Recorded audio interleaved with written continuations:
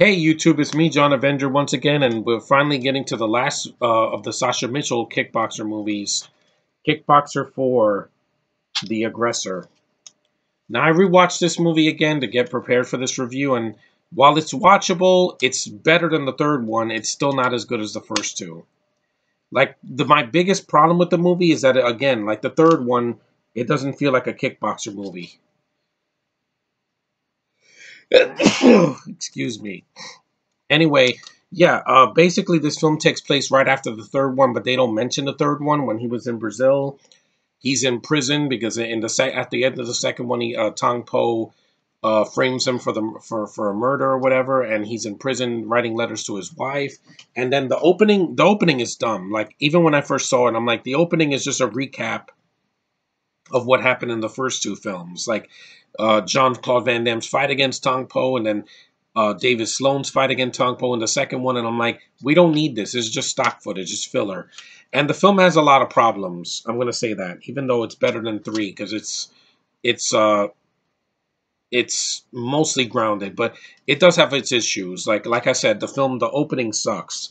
The guy that plays Tong Po in this version is not even close to the guy in the first one. The first two, because that Tong Po was intimidating. He was dark. He was menacing, tall, and he was a threat. In this one, this actor that plays Tong Po is awfully miscast. He doesn't look like Tong Po. He talks too much. His accent sounds unconvincing as an Asian, and he laughs a lot. So I'm like, this is nothing like the Tong Po in the first two films. And I'm fine with a different interpretation of the same character, but it's noticeable and it sticks out like a sore thumb.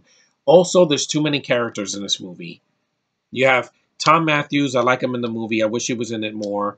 And then you have this blonde girl that fights, and then you have this other girl that is just a piece of meat, and then you have this other brunette guy that's having sex with her, and then you have this orgy scene which is completely out of place. It's not needed in the movie. There's two sex scenes that could be cut out of the movie. They serve no purpose. And yeah, the film is not long. It's just that these characters are there to fill time. And I'm like, you only needed either Tong Po by himself or Tom Matthews as the villain. You don't need both of them because it just feels like too many cooks in the kitchen. And also, the film, like I said, it's not a kickboxing movie.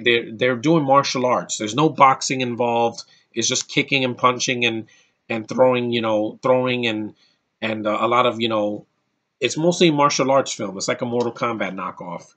And the film is violent. It is R-rated, so that's one of the high points of the film. The action scenes are done well for the most part, even though at the end the fight scene is basically a cartoon compared to the first two films. They do cursing in more than the third one. There are some tits in the movie, so at least if you like women like I do, that's a kind of a nice consentive. It's a nice concession, I guess. Consolation prize. I'm not concession. Consolation prize for people that sit through the whole movie. But yeah, like I said, it is better than the third one, but I don't think it's a good movie. It's just a decent one watch or two watch. And Sasha Mitchell, like I said, he's fine in the movie. As David Sloan, he's different from Van Damme, and David Chan doesn't come back. That's a huge loss. But like I said, after seeing this movie, I'm glad he wasn't in this movie. They probably would have killed him off like one of the Rocky sequels. So I'm like, I'm fine with him not being here. He didn't need to be there. Uh, and the film is, there's one thing that feminists are going to hate about this movie. There's violence towards women.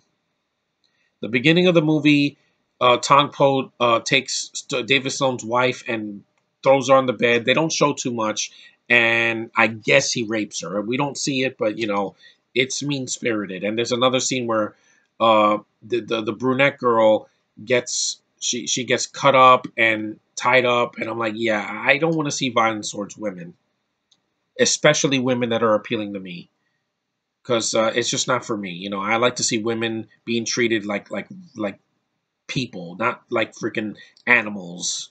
It's just not my thing. That's what I hate about the Harley Quinn Joker relationship. It has to be abusive, and I don't like that. Pleasure doesn't come from pain. It's just not for me. It's not for me at all. But other than that, the movie, while it has its issues, and there are plenty of them that I mentioned, it's still worth a watch. If you want to see decent action, the story's not that bad. It's better than the third one because it's more in the vein of the first two, but except for the kickboxing part, it should have just been called The Aggressor, because that's basically what it is. A lot of aggression in the movie. That definitely lives up to its name, but it's not a kickboxer movie. It's just in name only. They just called it that because it takes place after 3. But it's worth one watch. If you watch it once and you don't care for it, I'm like, I can understand. If you like it, I'm like, it's fine. It's a decent watch at least once. But other than that, that's all I can say about Kickboxer 4.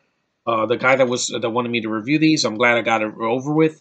Now I could donate these films because I'm like, they're full screen. The sound is terrible, so they were what they were. You know, they're not great movies, but they're worth one watch to kill time. They're better than some of the action movies, and I guarantee you those are better than the recent Kickboxer movies that have like Van Damme playing another character and other actors that I don't care about. But anyway, that's my review of Kickboxer for the Aggressor. Decent, but it has a lot of problems.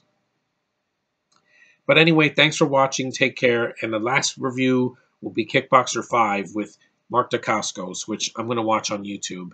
And it's a standalone movie, so at least I have that. So see you guys in the next review.